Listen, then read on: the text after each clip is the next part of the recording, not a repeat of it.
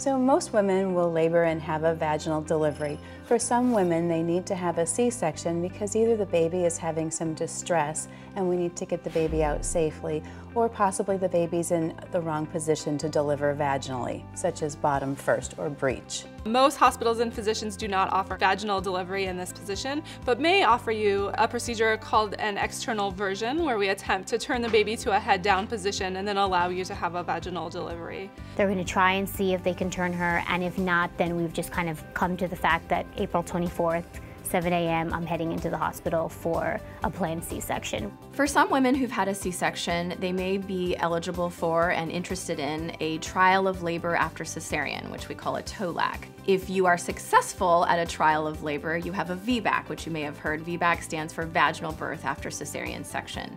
Vaginal birth after cesarean can have some risks, and those can include that scar on your uterus opening up and you needing an emergency cesarean. The option to have a trial of labor really depends on what kind of cesarean delivery you had the first time. All C-sections are not created equal. So if you had a C-section scar on your uterus that goes from side to side, the risk of that opening up or rupturing during labor is very, very low, and the outcomes can be very high towards a successful vaginal delivery. A classical incision poses a bigger threat, a bigger risk, so it prevents you from being able to have a vaginal delivery because the risks outweigh the benefits. So those two options of a repeat cesarean delivery or a vaginal birth after cesarean are ones that you need to discuss with your provider, and the two of you can come up with a plan as to how to proceed with this pregnancy.